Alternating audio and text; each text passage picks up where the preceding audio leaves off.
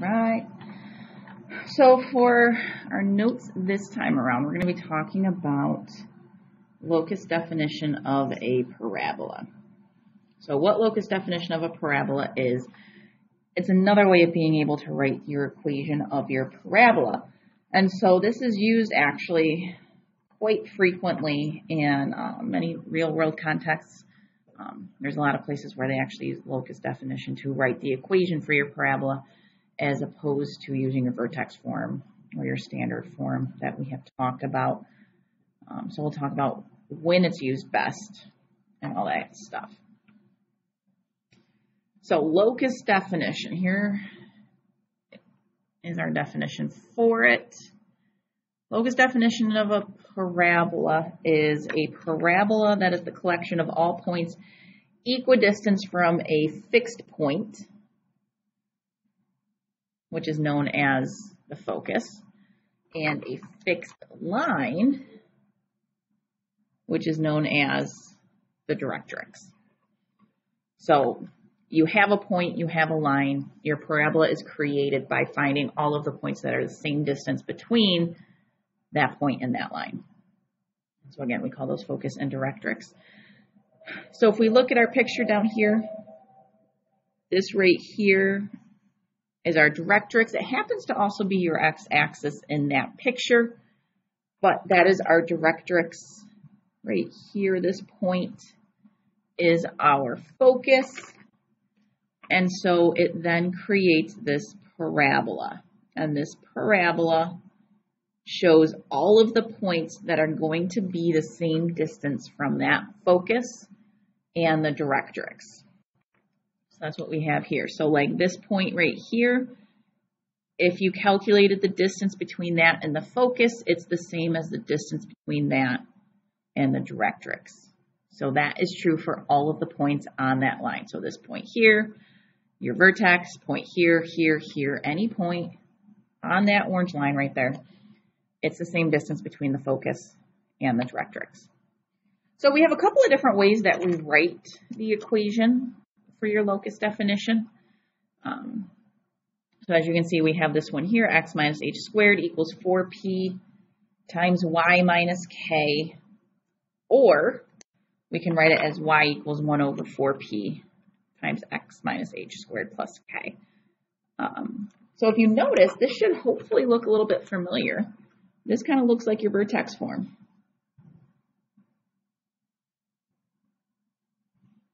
A lot of the same properties are still true as it would be for our vertex form. HK is still going to be the coordinates of your vertex, just like it is in vertex form. The only real difference is this value right here, the 1 over 4p. Now, the reason why these two equations are the same, if I try to manipulate this, I would divide by 4p. So that would give me my 1 over 4p times x minus h squared equals y minus k, and then I add my k over.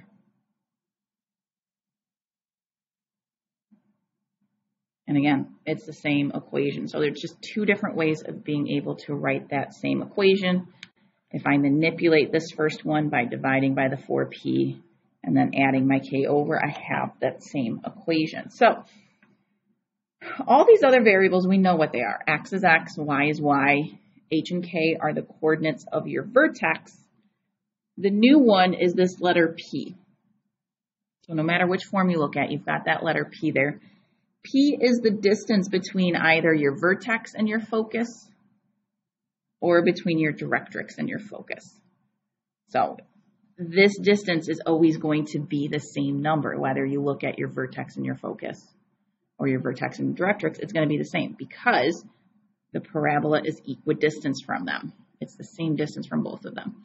So that p-value is just this distance here, either between, again, your vertex and your focus or your vertex and your directrix. So that is what our locus definition is. Again, it's another way of being able to write the equation of your parabola, taking into account that focus and that directrix. So sometimes when the focus and the directrix are used in your locus definition, would be for the light bulb of a flashlight. So the actual bulb part, that is your focus, that is your point. And then the line underneath the flashlight, that would be your directrix. And so that whole cone around the bulb, that is your parabola. That's how they created the parabola, was using this locus definition. So to go along with that is your headlights on your car. They used the locus definition to be able to create that parabola. Again, that is around the light bulb. That's going to create the best light beam coming off of your car so that you can see most of the road. They really kind of had to play around with it in order to get that best beam so that you can see things. And satellites, the satellite dish itself is a parabola. They always have, so here's like your satellite dish. They always have that little bulb that has lines connecting to it. There's your focus. The directrix is somewhere back here, but the satellite dish is created using that locus definition. So there's just some examples, light bulbs, headlights, satellites. That's an example of when our locus definition was used, was to create those items there. So let's take a look at some examples. So we have a parabola, which is y equals 1 over 4x squared plus 1, is shown graphed below with the selected points shown. For this parabola, its focus is the point 0, 2, and the directrix is the x-axis. All right, so focus is the point 0, 2, so I'm going to look at my graph down here. There's my focus. And the directrix is the x-axis. So there's my directrix down there. The directrix is not always the x-axis. It just happens to be the x-axis in this example and the one that we had on the front page. So they're telling us that this parabola, the equation for it is y equals 1 over 4x squared plus 1. All right, so that's telling us we have a dilation of 1/4, a vertical shift of 1. Those rules all still apply. We just use that locus formula to create the equation. All right, so let's look at our other questions here.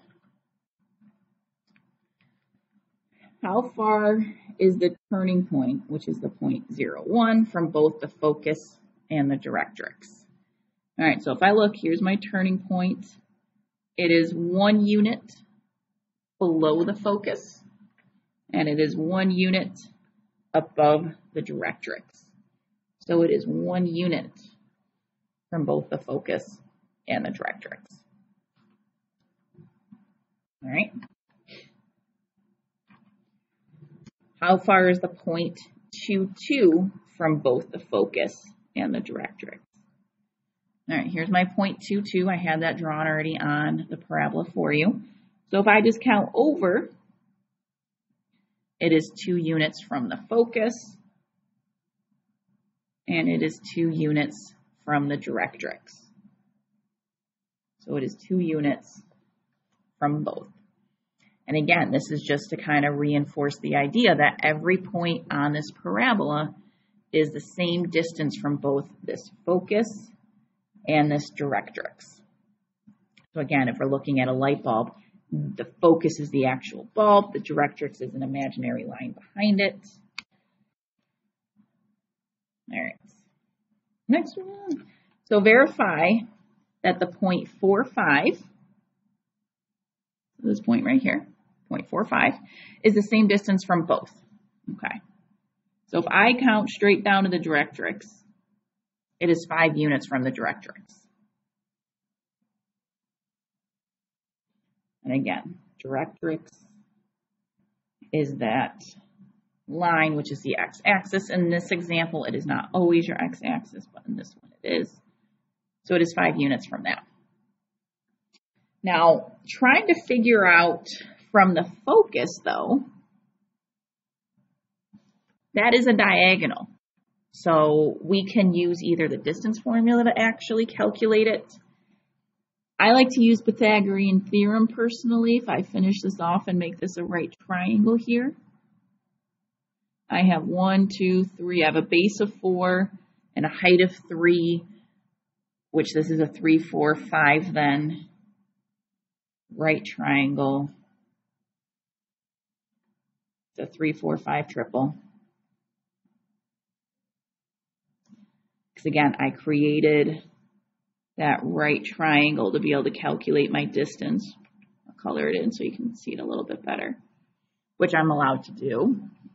So again, I could either do distance formula between the 2 points, or I created the right triangle and I could see it was a Pythagorean triple. The distance down here is 4, the height is 3, which means that this is going to be a 5 because then it's a 3, 4, 5 right triangle. So I have verified it is 5 from the directrix. That was an easy count down. And it is also 5 from the focus because I created that 3, 4, 5 Pythagorean triple there.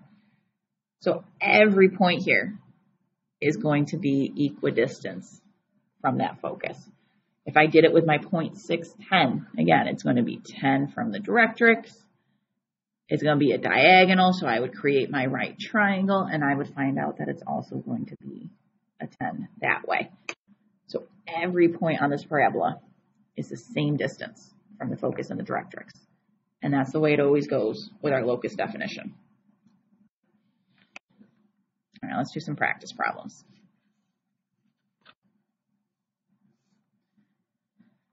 So consider a parabola whose focus is the point 0, 7 and whose directrix is the line y equals 3. So this one's not the x-axis. All right. I'm going to sketch a picture. So 1, 2, 3. So I'm going to say that's the line, y equals 3. That's my directrix. 0, 7 is my focus. My turning point is going to be right in the middle of those. Okay, so if this is at 3, this is at 7, my turning point is going to be right there in the middle of them. So my turning point is going to be at 0, 5. Your turning point always has the same x value as your focus because it's always going to be directly either above or below that focus. And so this one is going to be right there at 0, 5.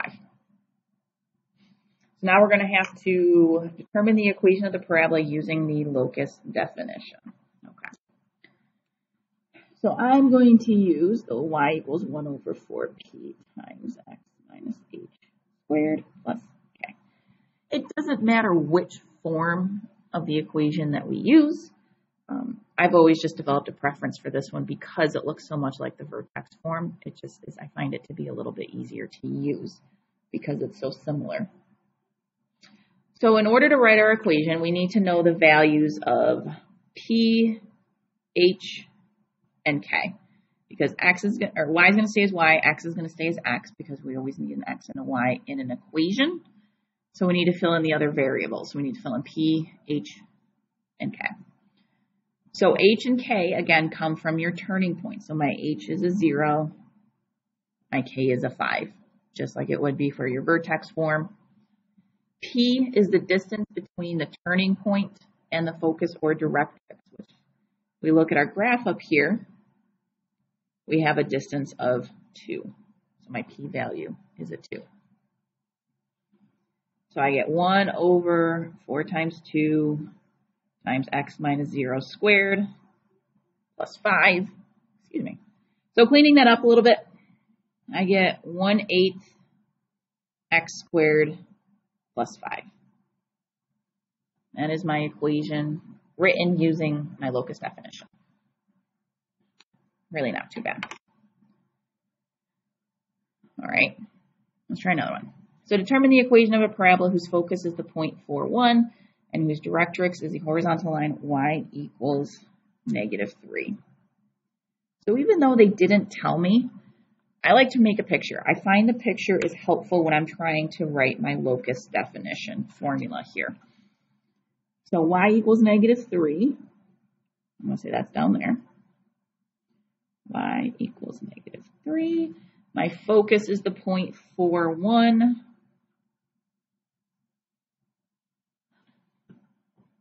There's my picture. So I got my little sketch. Directrix is the line, y equals -3. Focus is the point 4, 1.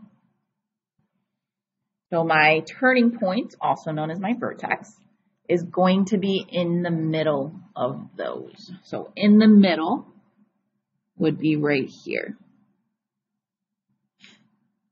So again, my turning point is always going to line up right with my focus. So my turning point is going to be the point 4, -1, because that's -1 is going to be right there in the middle. If you're not sure, you can always take the average of the two y values. So 1 plus a -3 divided by 2 would give you a -1. So that's how I know the y value for my turning point. Our p-value, the distance here would be 2. The distance here would also be 2. So my p-value here is a 2.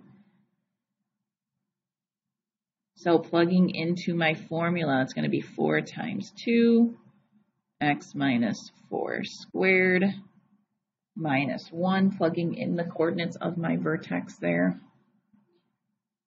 So 1/8 x minus 4 squared minus 1. So again, the picture is very helpful. It helps you find your p-value pretty easily, although you can find that also by sketching a picture. Doing the average, I mean. So 1 plus -3 divided by 2 gave us -1, so I knew that's where my y coordinate was going to be. Next one, determine the equation of a parabola whose focus is the point -4, 1 and whose directrix is the horizontal line y equals 5. All right, so this one's a little different this time because my directrix is on the top. So here's my directrix, which is y equals 5. -4, 1 is my focus. So my directrix line this time is above my focus. So what that's going to do is that's going to change my p-value and make it negative. All right, so when the focus is on the bottom, my p-value is going to be negative. So let's first figure out where is our turning point going to be located. So here's at 1, 5, right in the middle. Turning point is going to be at the point -4, 3, because halfway between 1 and 5, again, 1 plus 5 divided by 2 gives us a y value of 3. P, our distance between, again, it's going to be -2 this time, because when I draw this parabola, since the focus is down below, my parabola is going to end up pointing down. So I'm going to need that negative value there. So I'm plugging into my formula. 1/4 times p, so 4 times -2, x minus -4 squared plus 3. Cleaning this up, I get -1/8 times x plus 4 squared plus 3. There's my equation this time.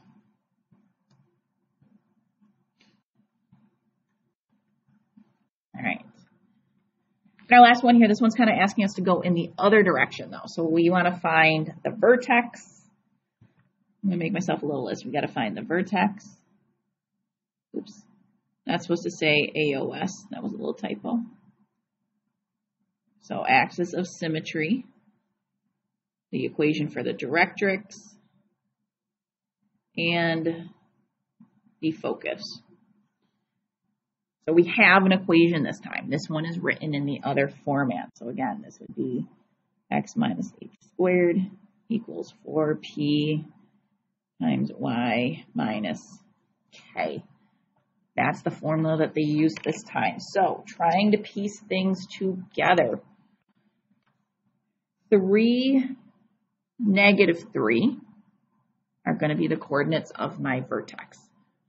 Okay, because following the equation, it's x minus h, so that's going to be 3 and minus k, but so since that was positive, that means it's going to be a negative number, which is what turned it positive, because I subtracted a -3, which made it +3. axis of symmetry is always the x portion of your vertex. Okay. So now we need to figure out the directrix and the focus. So that involves the 4p. So that value, -8, came from 4p. So if I say 4p equals -8, divide by 4, my p is a -2. So that negative is telling me that the focus is below my turning point and my directrix is above it. Okay. So 2 units below my vertex would be my focus. So at 3, -5. 2 units above it means my directrix will be at y equals -1.